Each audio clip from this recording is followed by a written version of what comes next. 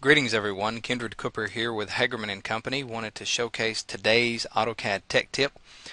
It's an AutoCAD system variable that's been around a little over 10 years, and it can help you increase your efficiency when you're working with blocks and external drawing files. I've got this shop floor plan, and I'm going to insert a drawing of a fork truck.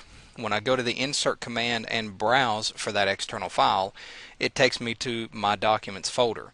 So I'm going to change that location to where that fork truck is located. And you see I'm a few folders deep. So I'm going to grab that fork truck, open it, and insert it into this drawing. Okay, everything looks good here when I go back to insert.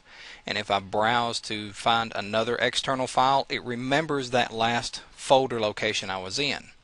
However, if I close this drawing and I go into a different drawing in the same AutoCAD session, if I need to insert that fork truck into this drawing, when I go to insert and browse, it takes me back to my documents.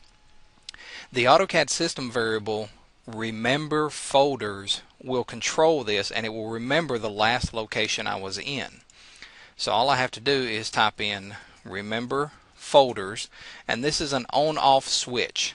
0 has it turned off, and AutoCAD does not remember the folders, and 1 has it turned on so that AutoCAD does remember the folder you are in.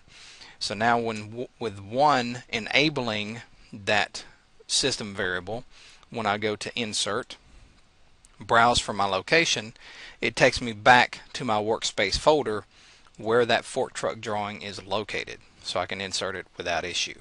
And this will remember these folder locations as long as I keep this AutoCAD session active. Doesn't matter if I close this file and open other new documents.